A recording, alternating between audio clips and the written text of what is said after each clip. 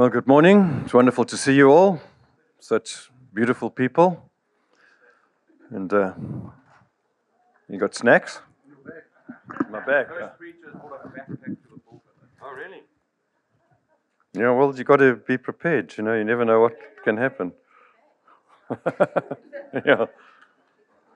Yeah. We have had a great week together. It's been very wonderful and huge blessing for me to be able to share it with you. Let's have a look in our Bibles. Ephesians chapter 4. So I'm going to read from the NIV, and then hopefully later I'll read a few passages from the Message version as well of that same passage.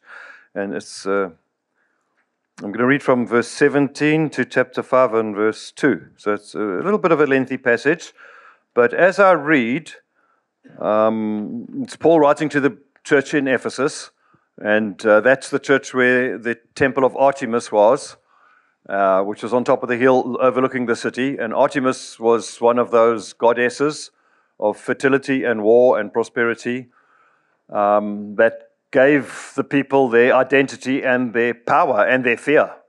And Paul is writing, and that's why he speaks about being seated in heavenly places with Christ Jesus, and how Christ has defeated principalities and powers, and how that through the church we will make God's manifest wisdom known to principalities and powers. It's a power letter, their letter to the Ephesians, because of their context and what they were experiencing. And Paul always does that so wonderful. Brings truth in context, not just generally. And that's what leads to chapter 6, which is that chapter about spiritual warfare. And I think sometimes we misunderstand that and make that too simplistic, that chapter 6, almost like a prayer ritual.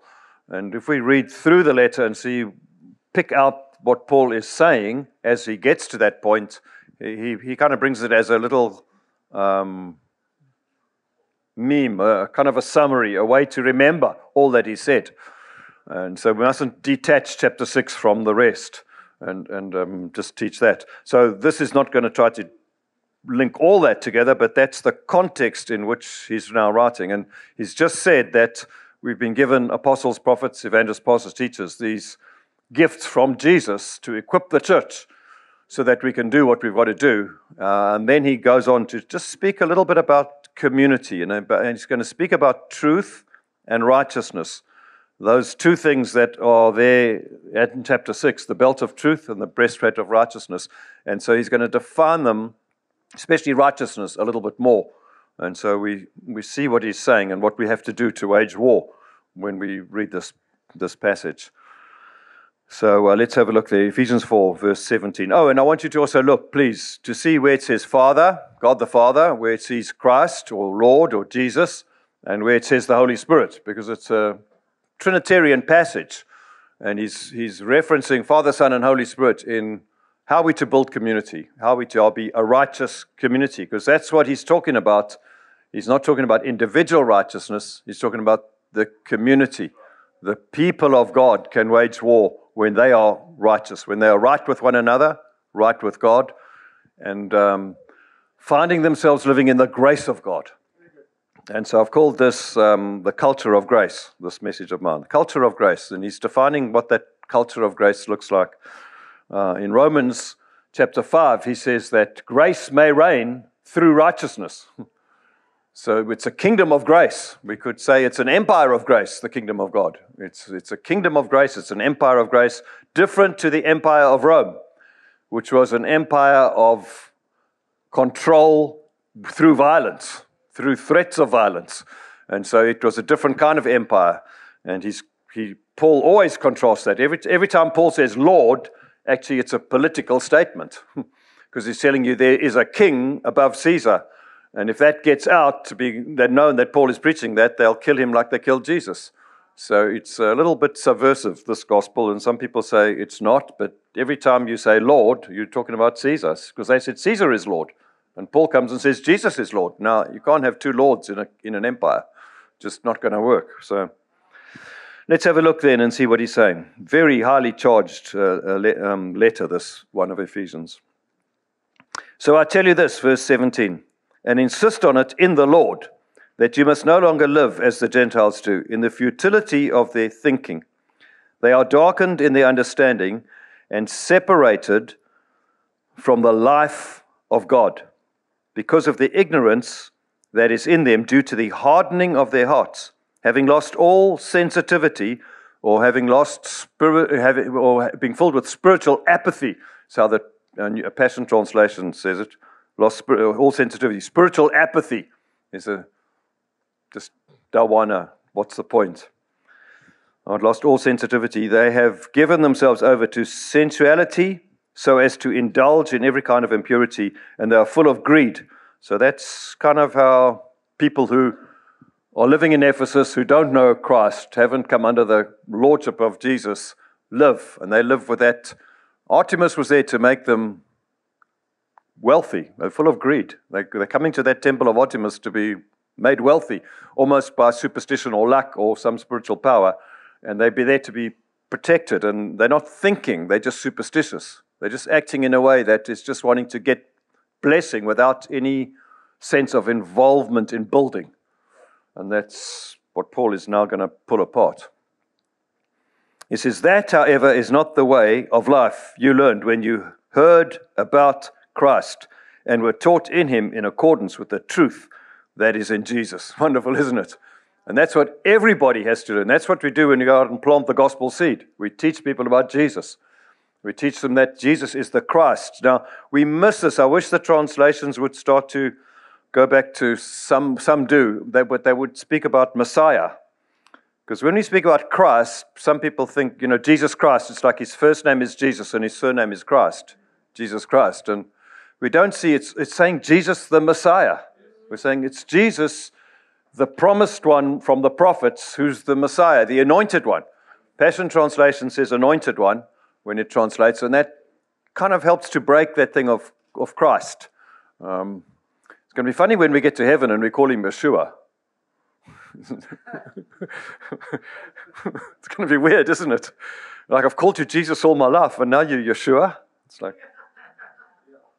it's going to blow us away. Yeah? And he's like, well, call me Jesus if you want to. If you want to be Latin, you can do it. He doesn't mind. But his name is Yeshua, Joshua, Yeshua. It's like he's Jewish. And we've made him into non-Jewish kind of Jesus. And that's good in one sense, because we've pulled him into our culture. And for the Greeks and the Romans, they were saved. They made him part of their culture, their flower pot. But then you can't give that to somebody else. They've got to find Jewish Jesus in their culture, the Messiah. So it's good what we've done. Those Renaissance paintings where we see Jesus with, blonde hair, blue eyes, they're good because he's now our Jesus. But they're not real because he's Jewish Jesus. And let other people paint him in their culture and you get a black Jesus or a yellow Jesus. And then we say, that's not right.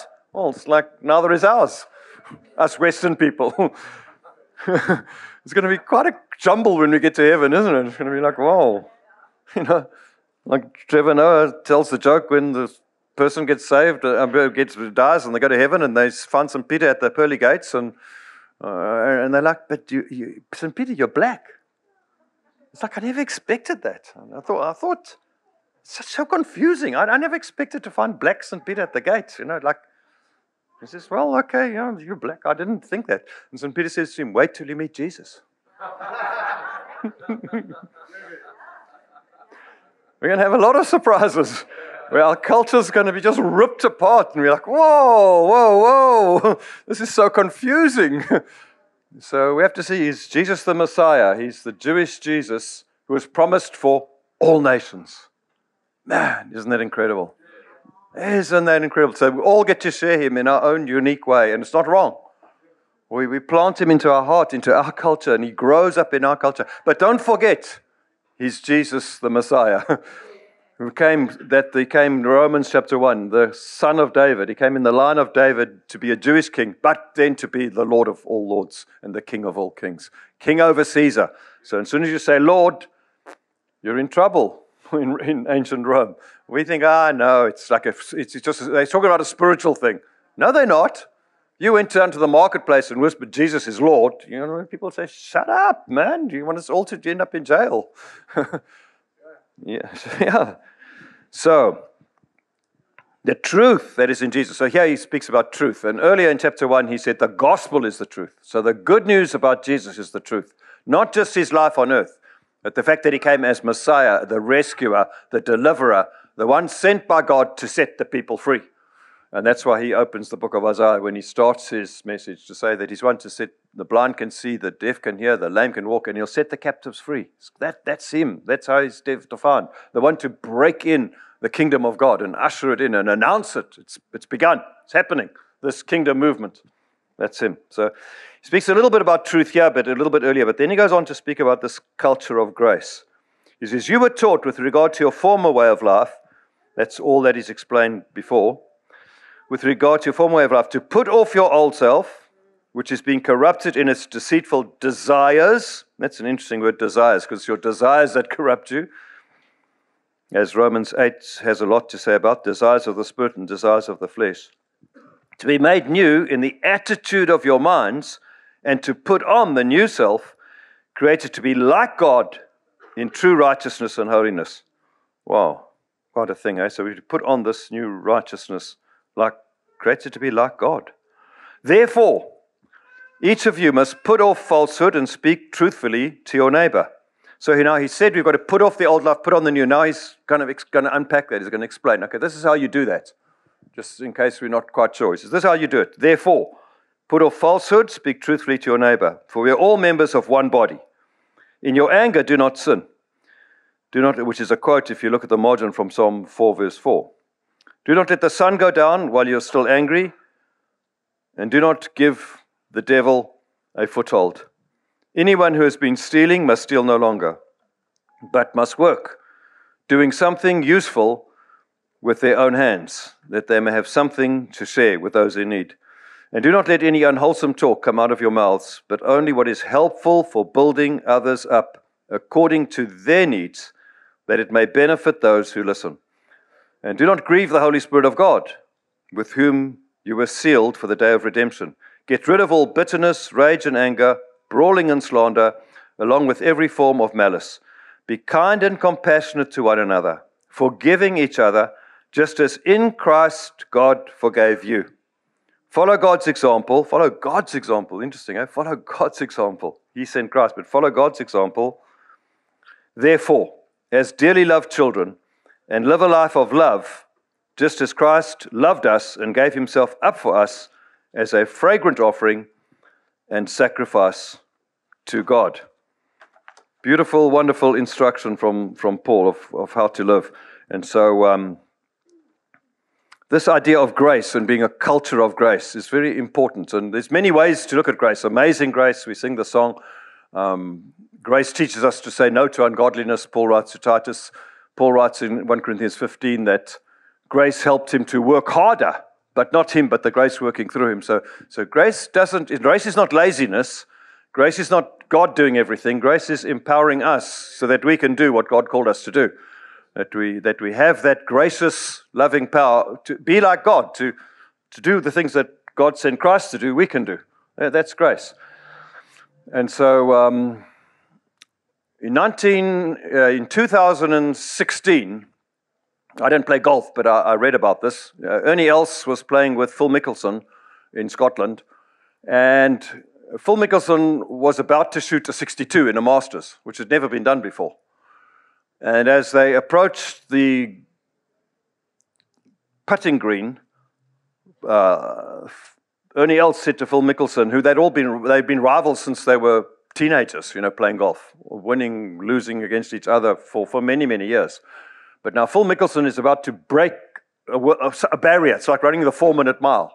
You're sending a rocket to the moon for a golfer. You just can't. No one shot 62 in a Masters. Never happened before.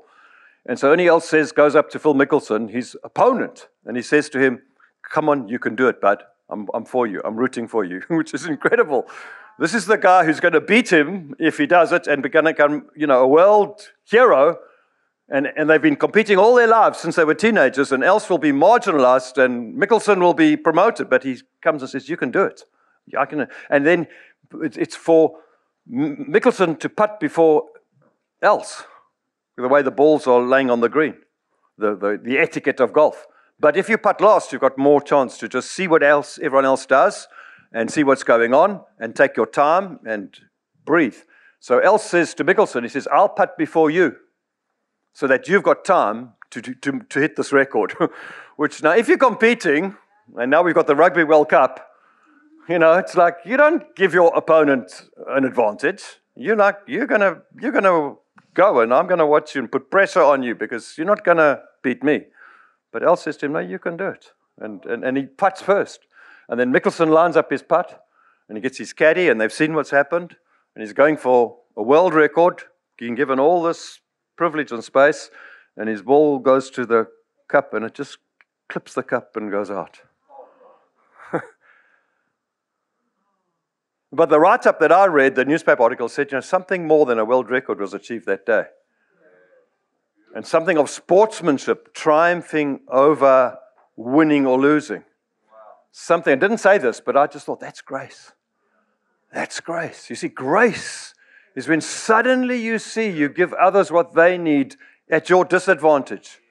And you rejoice in it. It's not like, oh, I'm suffering. Because no, you want to see something bigger happen for the sake of the game. The record that someone can actually shoot a 62, that someone can break the 4-minute mile, that someone can do this incredible thing needs to happen for everyone to know it's possible. Otherwise, it's impossible. And you can do it, and I'll support you, even though you're my enemy. And that's grace. That's grace. That's grace. And that record was broken the next year by Brandon Grace, who's a South African, just by the way. He did shoot 62. Just thought I'd throw that in, Not that I'm a golfer or know anything about it, but I know about grace, and I know what it means to live in grace. And so I want to give you a little just demonstration of what grace looks like. So excuse me for a moment while I act like Clark Kent. I haven't got a Superman shirt, but got a fly, yeah. yeah. So, I wanted there, just there. So, you see, I can't use this jacket in Singapore, but I can in New Zealand. So, what Paul says, and this is so important for us, he says, what does he say? If you're going to live this life of grace and have a culture of grace, you've got to put off your old life. You have to take it off. You got to take it off. Grace won't take it off. You have to take it off. Take off your old life. And then he says what? Put on your new life. Put on the life of Christ. You have to put it on. You got to take it off and put it on. See, sometimes we get to be like those people who worship Artemis. We get superstitious. Something good's going to happen to us because Jesus died for us. And yes, it is, but you have to act in faith to enter into the grace that has been promised to you. So you have to put it off and then put it on. Want me to do it again? Once more time. Just in case you didn't see what's going on. All right. So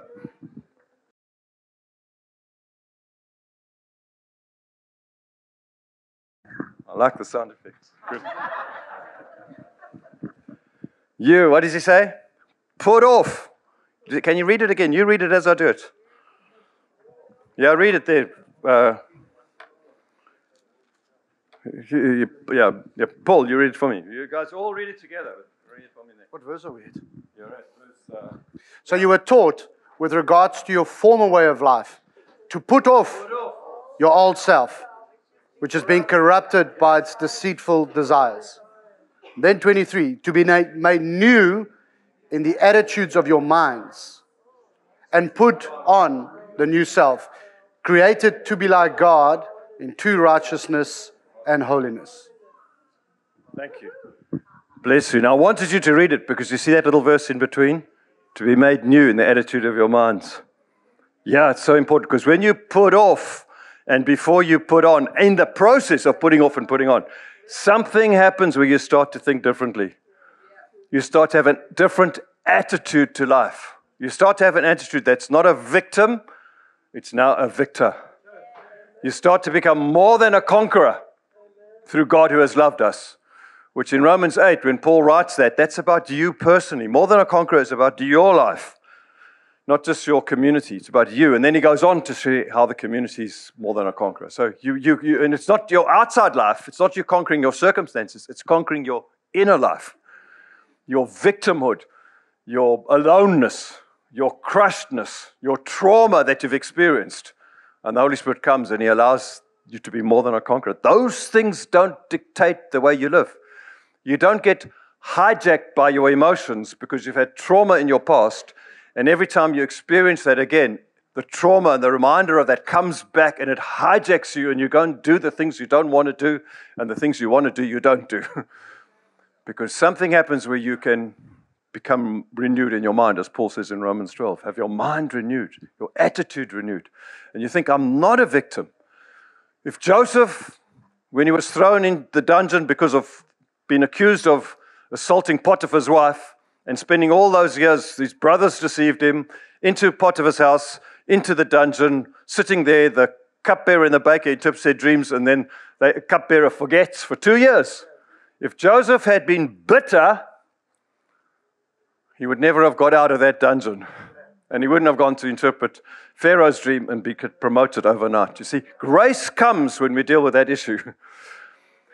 And so we can't live in bitterness and victimhood. We've all been victimized. Larry Crabb, the wonderful Christian counselor, says we're all victims of imperfect parents. For the parents, we say, oh, my poor children. And for the rest of us, say, yeah, it's true. We're all victims of imperfect parents. There are no perfect parents, so everyone makes mistakes. And Hebrews chapter 12 says you can either let a root of bitterness get into your heart, or you can find grace. And you can be healed because of Christ, because of the cross. And so we have this thing of our minds get involved. And our actions are important so that we can go for the higher goal. As in the golf analogy, let's score that 62. Let's break the record. Let's go for something bigger. Let's not be so cramped personally that, oh, I've been victimized, poor me, my problems, it's unfair, shouldn't have happened. I wish my mom, my dad, my headmaster, my school teacher, my boss, whatever, hadn't done that. If only someone should have rescued me. You know, it's all the scenario we can run. That's it's past. It's finished.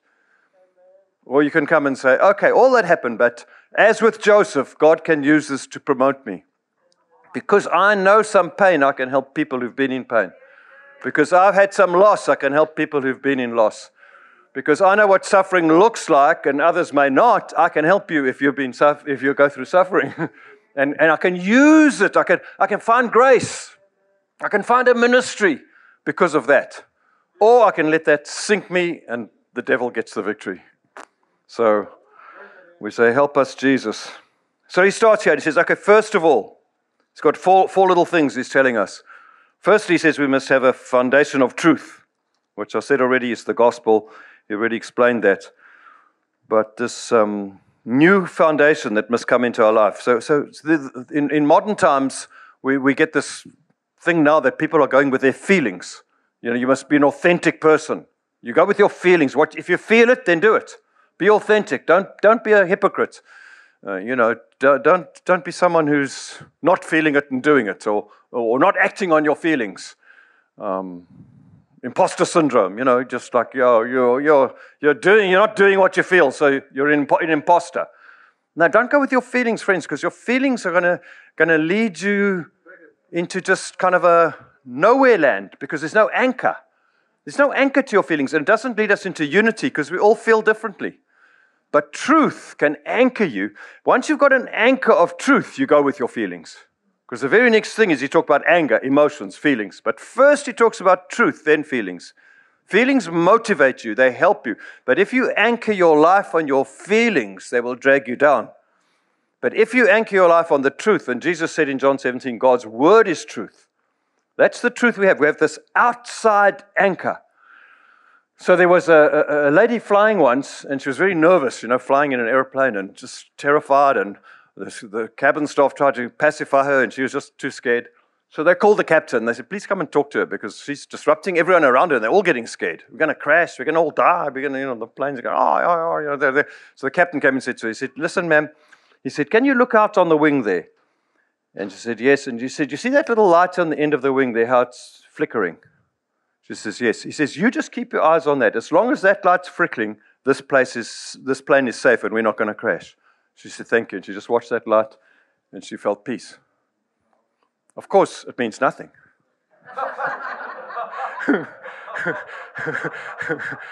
Don't try it. It means nothing.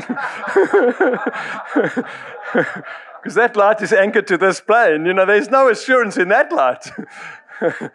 It's anger. I mean, if that light goes out, you've got big problems. You're already under the water, you know. You already hit the mountain by the time that light goes out. You can't anchor yourself by yourself. You can't anchor yourself by your feelings. You've got to find an outside reference point. So in 1961, when Yuri Gagarin, the Russian cosmonaut, went up into space, and then he came back down, and Khrushchev, the Russian premier, announced, our astronaut has been up to space, he got up there, he had a good look around, he looked for God, he couldn't see him, there is no God. Well, it makes sense, doesn't it? I mean, he's been up to heaven and he looked and there's no God up there. He said, we've explored it and there's no God. That's the truth. The facts tell you that. C.S. Lewis said it would be like Hamlet going up into his castle looking for William Shakespeare.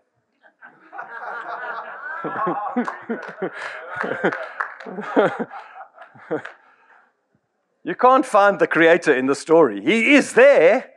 He is there in every fiber of the story because he's created it. But you won't find him unless he writes himself into the story as a personality, which some people do. You know, we are kind of odd for William Shakespeare to kind of shake hands with Hamlet and slap him on the back, but some people do that in their stories. They do write themselves in. Mel Gibson wrote himself into The Passion. And he was the soldier who drove the stake into Jesus' hand. He wrote himself into that movie and acted that small little role, driving the stake into Jesus' hand, to say, my sin put him on the cross. And sometimes we can write ourselves into the story. And God wrote himself into his story by sending Jesus. And he did write himself into the story. But you can't find him, the author, up there. Only if he writes himself in will you find him walking around here. And so truth, you see, has to be anchored in some outside of this universe even. Outside of this expanding universe is the creator. And you won't find him in the universe unless he writes himself in. But you will find him in his word because that's how he's revealed himself to us, through the word, through the prophets, through his son that confirms the prophets, and then through all those who went out preaching in his name. And so we must anchor ourselves to truth. The belt of truth that helps us to win this war is not just any truth, any facts. It's the truth of the gospel that God has rescued us and sent a rescuer to help us. And that's the truth, not our feelings, friends. And when you got that truth, then you can find your feelings can motivate you. But for your feelings to motivate you, Paul here writes, and he says, verse 25, therefore each of us must put off falsehood and speak truthfully. Exactly that. Put off, put on. For we are all members of one body. That's what brings unity. See, feelings will bring disunity if that's our anchor. But truth will bring unity if that's our anchor. But then he says feelings. He says, then, in your anger, do not sin. Do not let the sun go down while you're still angry, and do not give the devil a foothold. So he goes on to feelings. Truth, then feelings. And he says, in your anger, do not sin. So I've heard pastors at marriage seminars tell us, in your anger, do not sin. Do not go to bed while you're still angry. Message version. Can you put the message version up for that? For that, those 3 verses there. Thanks. We're going to have a look at them. But I've heard them say that, and then, couples, they must talk all night till they get this thing resolved. They never sleep, yeah. Yeah, and they never sleep, and they fight, and they get more and more tired, and the more tired you get, the more irritated you get, and the more irritated they get, the more unreasonable you get, and the more you become disanchored from truth and more anchored to your emotions. I feel, you said, you didn't say, and that is a recipe for disaster. I want to tell you. I want to say, if you're a pastor and you've done that at a marriage seminar, I want to ask you, did you ever do it yourself? Because if you did, you ended up in an argument, I bet. So it's not. Paul is not saying that. You say, I find that us preachers are very bad at repeating what other preachers say without living it. better we go back to see what the Bible said and then try to live it and wrestle with it to find what is it saying. And I've preached many things right out of the preacher said and then found, whoops, I have to apologize, because... All right, now put the, not the NIV, the Message version, thanks. Yeah. So, Message version says this quite nicely. You got it? Oh, you don't have it? I'll read it for you. That's why I brought my bag, Michael, not for my snacks. So my ancient Message version, this is like one of the first ones that we ever printed, and there it is. Broken, buckled, bent, well used, a sword. So the Message version says this, go ahead, be angry. You do well to be angry, but don't use your anger as fuel for revenge. And don't stay angry. Don't go to bed angry. Don't give the devil that kind of foothold in your life. Paul is quoting from Psalm 4 verse 4, and Psalm 4 verse 4 says, when you go to your bed, then search yourself and deal with the issue. So he's not saying, argue with your wife all night. Not saying that at all. He's saying, search your own heart. Don't go to bed while you're angry. You've got a choice to make. You see, emotions are very important. They motivate us. Emotions they motivate. They help you get the job done. Or they can sink you, depending if you're bitter or find grace.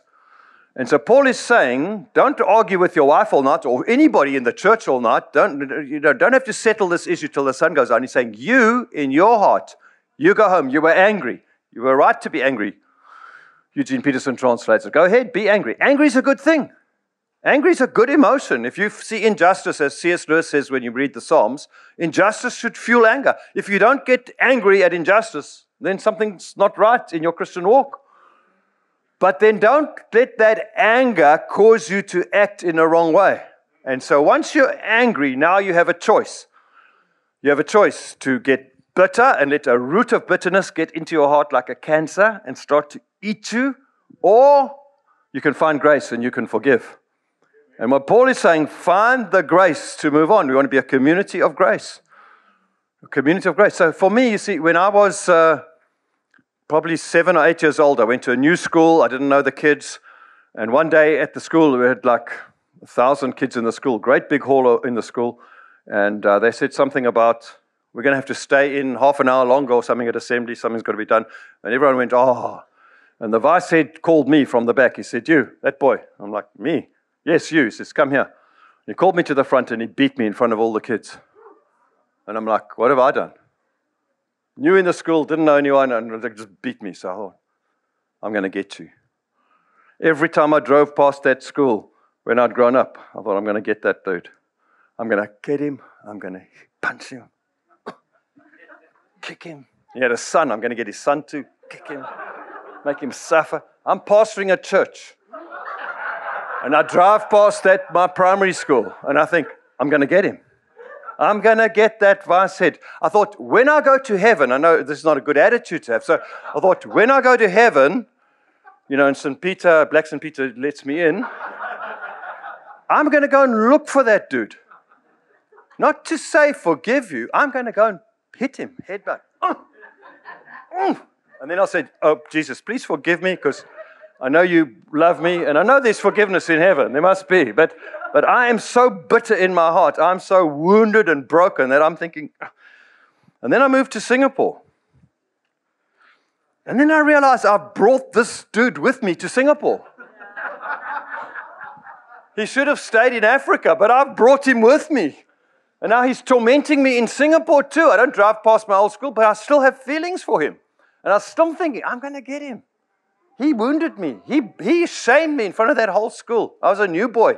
And everyone looked at me as the kid who got beat for nothing. Oh, there goes the kid got beat. Oh, yeah. Oh, yeah, there he goes. Yeah. He must have done something because no one would get beat for nothing. There he goes, And I'm just like, yeah, I'm that dude. I don't know what I did, but I'm going to get him. I'm going to sort him. And then I thought, dear Lord, what has happened to me? I brought him to Singapore, and I had to say, Jesus, I forgive him. I forgive him. He doesn't even know. He doesn't know he came to visit Singapore. Took him on a world tour. He's been to many nations now.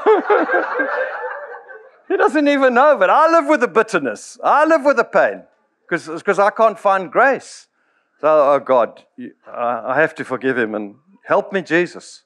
And then Jesus helped me. And now I can genuinely say, when I see him, I'm going to kiss him. Not like Judas. Not that kind of kiss. He's the one. Get him, Lord. Don't forget. No, I'll give him a kiss and I'll have coffee with him. Because he tormented me, but I'm free now. And we say to friends, we can't live in that place of wanting revenge. That's what Eugene Peterson says. Don't look for revenge. It's not about sorting the issue out. It's about you've got an emotion, whatever it might be. And you can't help your reaction. Emotions, they come. But you can choose how you take that emotion on. You have a choice. And you can get bitter. And a root of bitterness can start to eat you up and get into every fiber of your being, and how you speak to other people, how you react to other people, how you see them through that lens of being a victim. And you start to pollute all your relationships because you think everyone's out to get you. And you forget you've got a Savior who's teaching you to change the attitude of your mind. He's not just forgiven your sin, he wants to change the attitude of your mind. He wants to set you free from all this trauma of the past, from everything that's happened. And trauma is stored here, you know that. It's stored in your gut. But Jesus said out of your inmost being will flow rivers of living water. And so the Holy Spirit comes and starts to release you. And I think praise and worship, singing in tongues, speaking in tongues is a wonderful release from the inmost being out. Ministering to other people by the life of the Spirit releases something. You realize, oh, the grace of God is so beautiful. Why ever was I bitter? Why did I hold on to this thing, man? You know? Man, they've got to kill that old man. That's why we get baptized. Under the water, drowned, dead, finished, up, out, new man. But then the devil comes and he gets a foothold because we get hurt. And then he gets in, puts his foot in the door. That's what the foothold is, huh? You just want to close it or puts his foot in. He said, won't close. He says, I'm going to creep my way into your life once again. And we say, no, don't give him a foothold. That's what it means. It means don't linger on that pain too long. Deal with it. Don't argue with your wife all night. You go back to your bed, Psalm 4, verse 4, and you deal with it in the privacy of you and Jesus. And saying, thank you, Jesus, for what you did for my life. Paul goes on right at the end to speak about forgiveness. This is the one place he doesn't say put off and put on. He just says, don't give the devil a foothold. And then he doesn't say what we are to do. But at the end of the chapter, he says, and forgive. I wonder if he read it himself and he thought, oh, I've forgotten to tell what to do. Or if he did it on purpose. Forgiveness is so important that he put it at the end as a kind of exclamation mark. I don't know. He's probably got his amniostesis, the one who's writing for him, to read it and realize, read that again. Oh, I forgot the forgiveness part, puts it in. We had a play in South Africa called The Rabbi. It was a one-man play done by one guy on stage about Paul the Apostle, but as a rabbi, he's a rabbi. And he's in jail, and he's dictating to Luke, because Luke was his amniostesis, so he wrote for Paul. And he's in jail, and he's dictating to Luke, and he says something like this and this, and he says, and Luke says, read that again for me. And he says, I can't hear you. I can't hear you. He says, give me your notes. He takes Luke's notes, and he says, I can't read this. He says, Lord, I ask for a scribe, and you give me a doctor.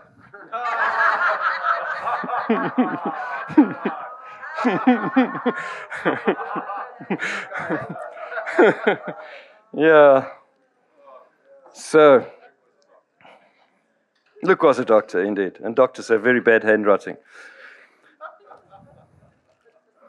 So, don't let the sun go down. Don't give the devil a foothold. So you see, it's about spiritual warfare. Isn't that interesting? You come to the end and you find, put on the belt of truth, breastplate of right. But this is how it's telling you how to do it. It's not, in the morning I wake up, I put on the belt of truth, I put on the breastplate of right. People taught us to work like that, I take up the sword in the morning. Yeah, good, to remind you, but go and read the letter to see how you do that. Because how you do that is you forgive your enemy and you get rid of the bitterness. And that's the war, you see, because otherwise you've given the devil a foothold. And then he's in. In Germany, in 1918, I think it was, 1918, after the Azusa Street revival in America, where the Holy Spirit was poured out in power in Azusa Street with William Seymour, and people began to speak in tongues again, and the Holy Spirit Pentecostal movement started to go all over the world. And people were being baptized in the Spirit, being released in the gifts of the Holy Spirit in power, going out on missions. John G. Lake came through Azusa Street and came to South Africa and preached in South Africa and brought a revival in our nation. But Germany had a similar revival. And the German churches got together to have a look at it because, like the Toronto blessing, there's a whole lot of funny things that happen when God arrives. And not everyone's happy. Not every Christian's happy. And they're like, this looks a bit weird. And so the German church got together and they made what was called the Berlin Declaration, where they said this that we're seeing now of the Holy Spirit is not from above, it's from below. 1918. When you cut out the Holy Spirit, the Spirit of Christ, you invite in the spirit of Antichrist. And the German churches invited that into their nation, and they got Adolf Hitler very soon after that. Very sobering, isn't it? Same in our own lives. Don't cut out the work of the Holy Spirit. That's what Paul goes right at the end. He says, do not grieve the Holy Spirit. The Holy Spirit helps us to do all these things.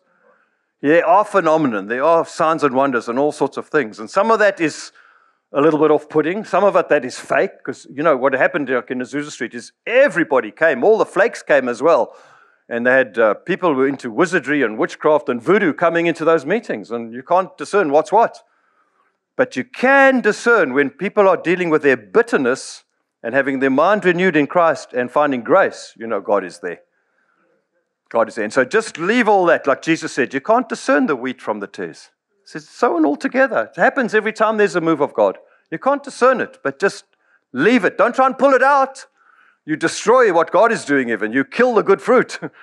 So it's a very odd and strange thing. And people are pressuring you, deal with it, sort it out. That one's faking it. How do you know? You're not quite sure. And just let it go for its season and deal with preaching Jesus.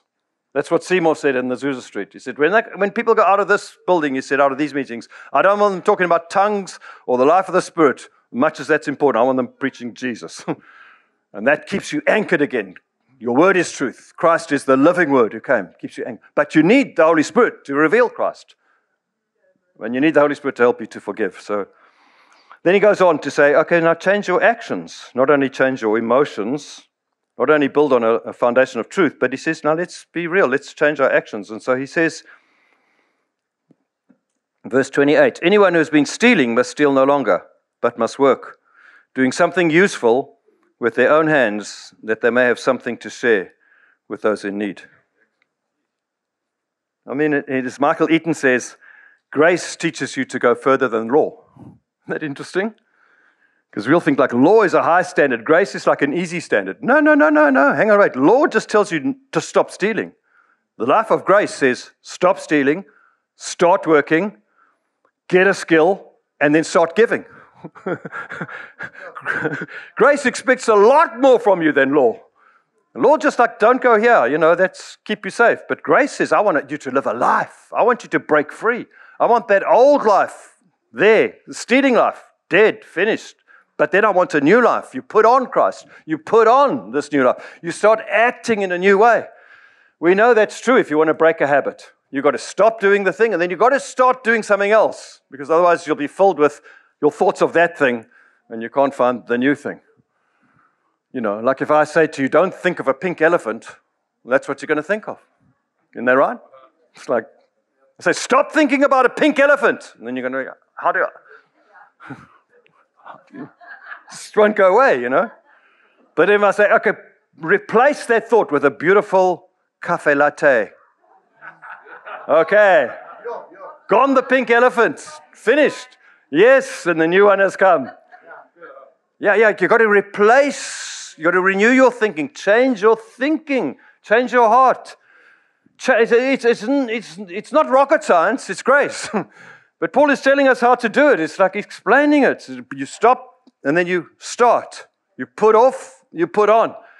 And just take baby steps. I mean, if you don't tithe and you have no money to tithe, then I want to encourage you what people used to do in the 1960s. They had a graduated tithe, 10% of 10%. The tithing is, 10% of your income is the Lord's. It's your kingdom tax, if you like, to keep the kingdom going and the nations getting to the world. It's not like a tax like this world's tax, because the empire of God is not like the empires of this world. But if you'd like, it's your kingdom tax. Because it's His, not yours. It's not your giving, it's just bringing what is His. But if you're poor and you can't, Jesus doesn't want you not to eat because you keep bringing your tithe. He's concerned about your eating, but He wants to get you out of this. He wants you to kill that. He wants to rescue you. So don't keep saying, I can't. Say, I can. This month I'll give 10% of 10%. So if your tithe is $100, you're going to give 10%. If it should be $100 and you can't afford it, you give $10. And next month you give 20. And next month you give 30. And the next month you give 40. Because you're killing something and you're replacing it with something. You're not just in the middle, I can't. If I can't, then there's no grace. There's no faith. There's nothing for God to bless. and you're stuck and you just go, and then you give the devil a foothold. And then he starts to win the war. And he starts to just drag you down. And then your old headmaster comes with you to Singapore. You got to deal with that thing and, have the mind renewed.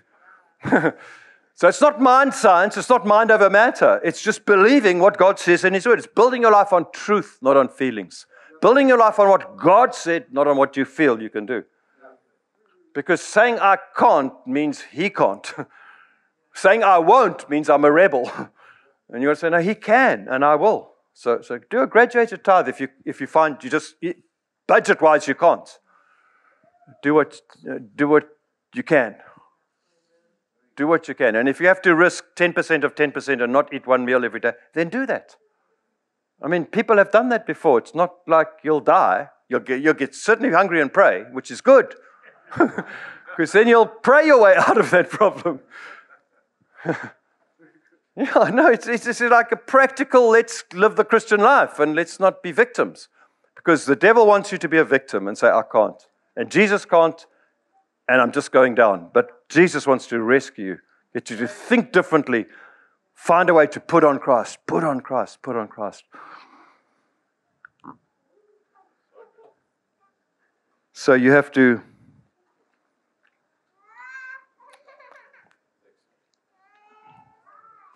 do more under grace than under law. And He's asking us to do much, much more.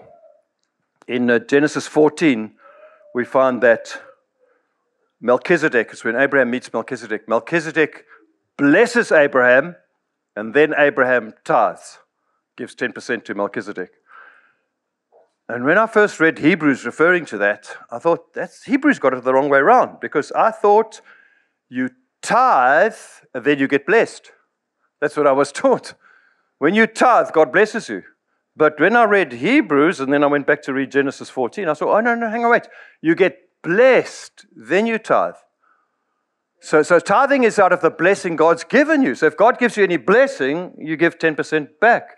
And in the Genesis 14, you see that Abraham gave tithes to Melchizedek, a high priest and king in Zion, in Jerusalem, or king of Salem.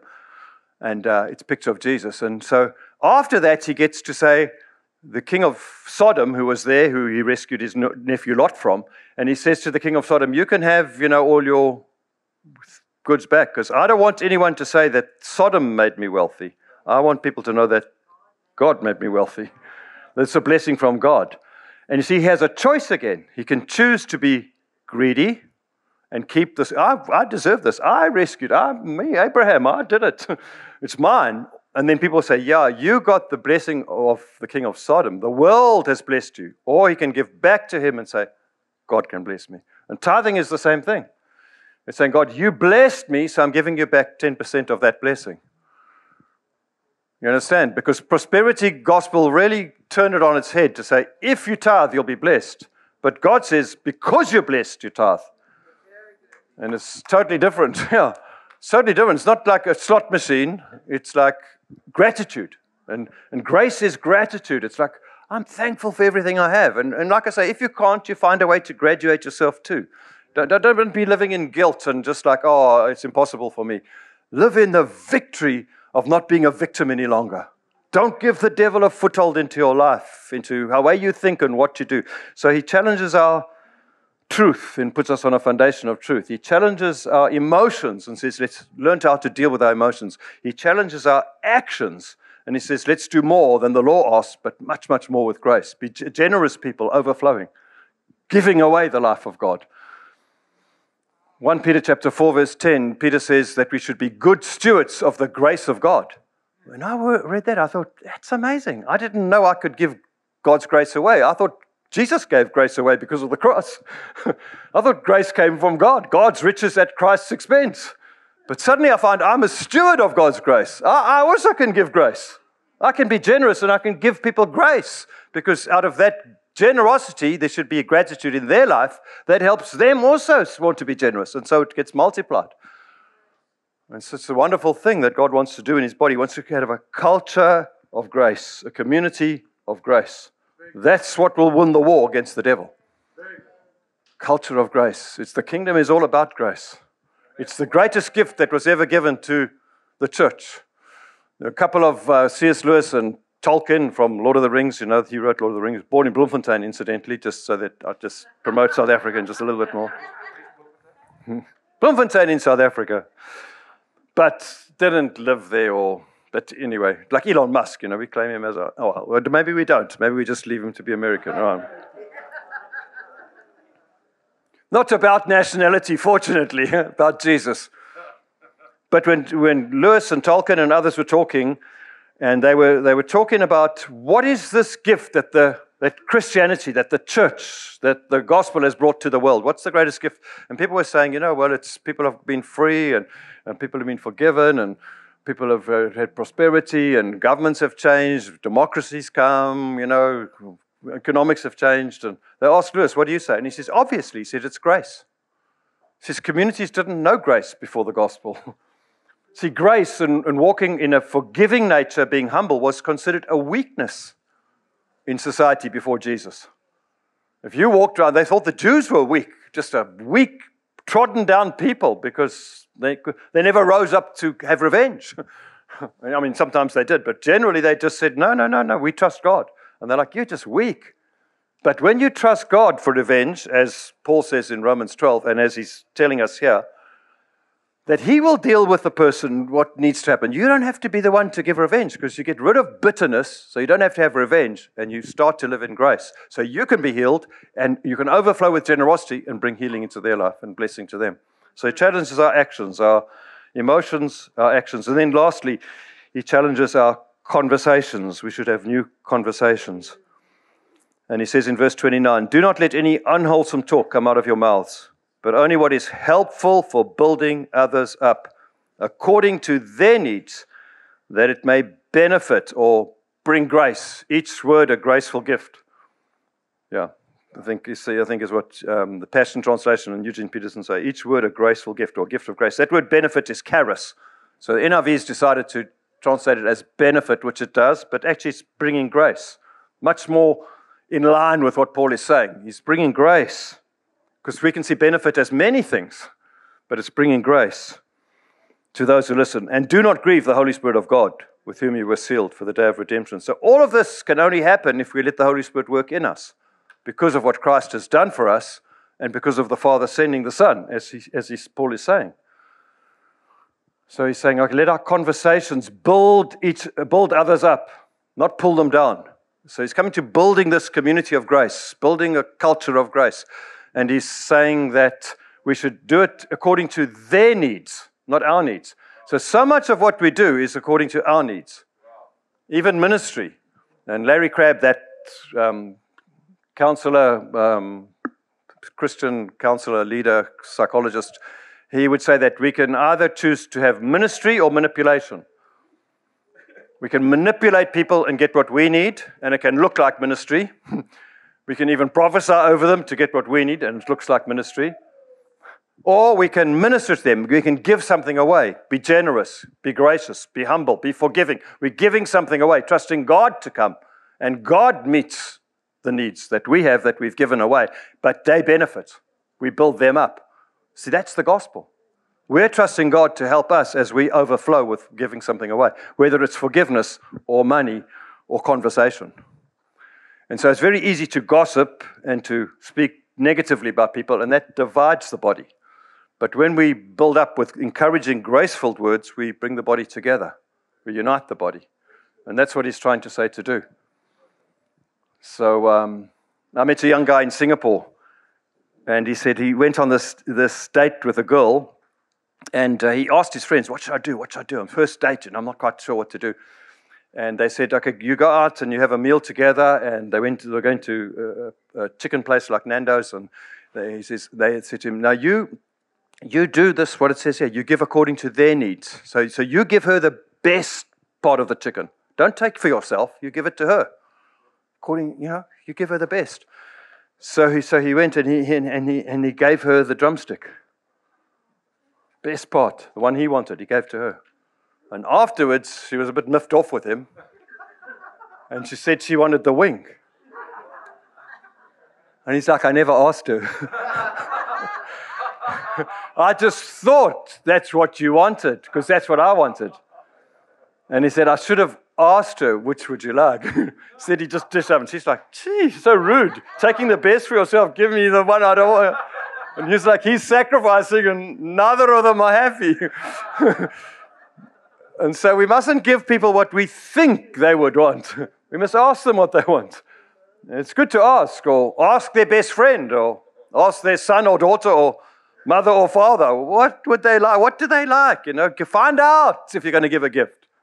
Because it's so horrible to give a gift that people don't want. Isn't that right? It's like, oh man, and it's costly generally, and it's what you wanted,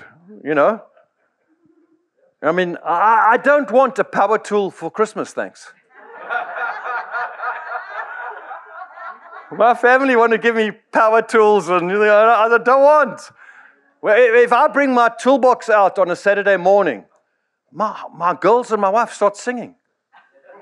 I want to make them happy. I get a kiss. I bring my toolbox out. I get a kiss. It's like, oh, I love you. I'm like, oh, I just got a toolbox, It's so romantic for my wife. I'll bring a toolbox. I'm like, a toolbox? She's like, oh, everything can get fixed. The door handles, the broken tabs, those pictures. Oh, she's so happy. And I'm like, this is hard work for me. This is not nice. But I get a kiss if I bring a toolbox.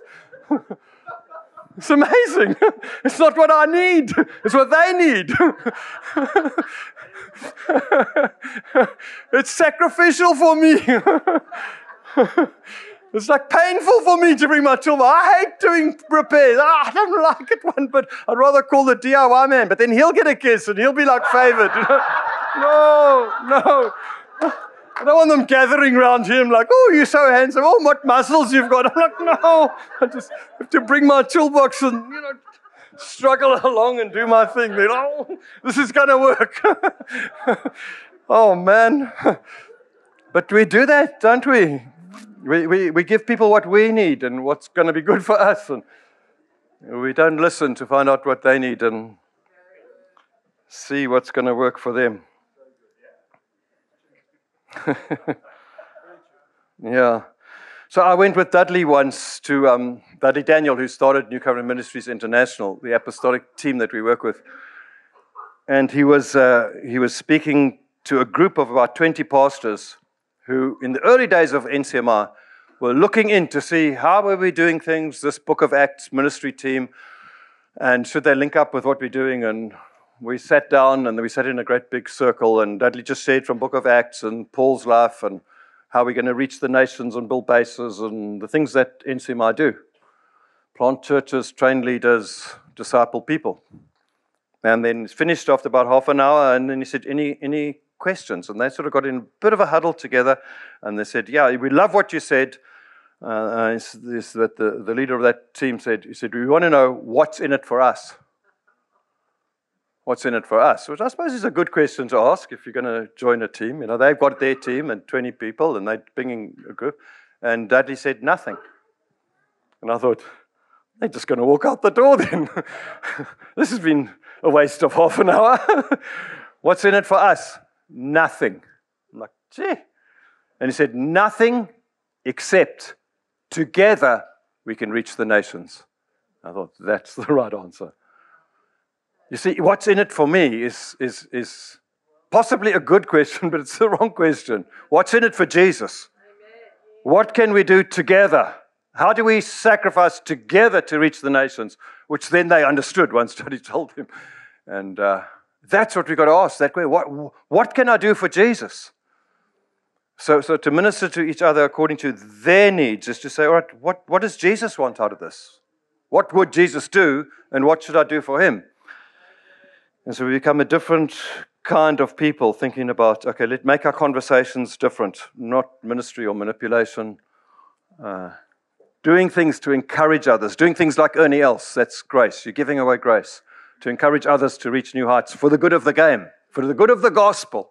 Let's go for something different.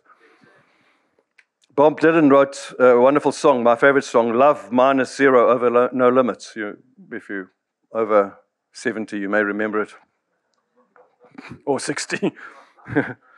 Written about the 60s and people putting graffiti on the walls and thinking, because that's what people are doing, thinking of new ways of living and new things to do. And peace and love, like Woodstock, you know. So his song goes like this. In the dime stores and bus stations, people talk about situations. Reading books, repeat quotations, draw conclusions on the wall with their graffiti. Some speak of the future. My love, she speaks softly. She knows that there's no success like failure, and failure's no success at all. Beautiful, isn't it? So people got great philosophical ideas, reading books, quotations, conclusions on the wall, which is what they were doing. Still do it today.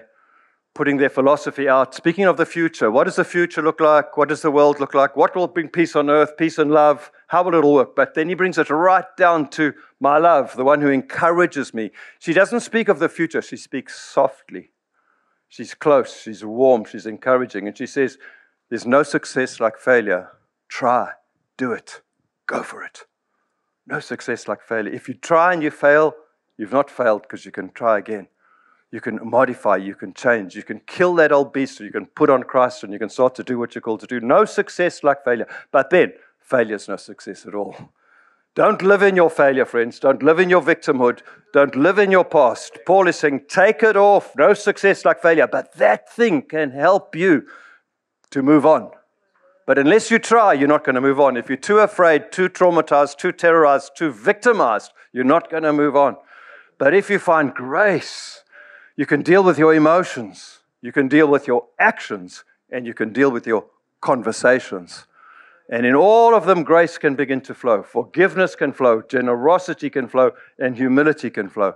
And forgiveness and generosity and humility are the hallmarks of grace.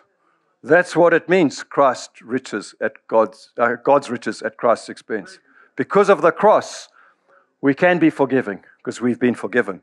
We can be generous because we've been given his Son and all these gifts. And we can walk humbly with our God because, it's by the power of the Holy Spirit. Do not grieve the Spirit. By the power of the Holy Spirit. Not because of us, but because we have entrusted ourselves to him who judges justly, as Peter says in 1 Peter chapter 2, verse 23, when Christ went to the cross.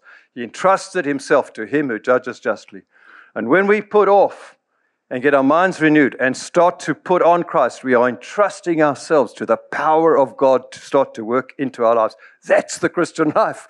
It's not about modifying your behavior or trying to be good or trying to change a habit. It's about changing the attitude of your mind, saying, I need Christ in me. I need the Holy Spirit to empower me. And I need to live the life my Father has called me to live. There's a sense of destiny and purpose. And Paul brings that out so beautifully in this chapter. Won't you stand with me and just ask him to help us?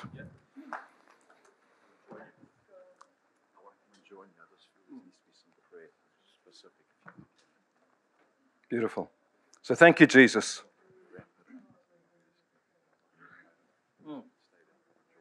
Thank you, Jesus. Lord, you're incredible. Your word is so practical, so boldly truthful, so profoundly wonderful. And your Holy Spirit is so tender and gentle. He is the love we have who comes alongside us and speaks softly and tells us you cannot fail because you have Jesus. But if you should stumble and fall, keep going. If you can't get it right the first time, carry on, because it's a journey to become more like Him, from victimhood to more than conquerors. And so, Lord, I want to pray that you do that in our lives by your grace. Today, Lord, today, Lord Jesus. Thank you, our Lord.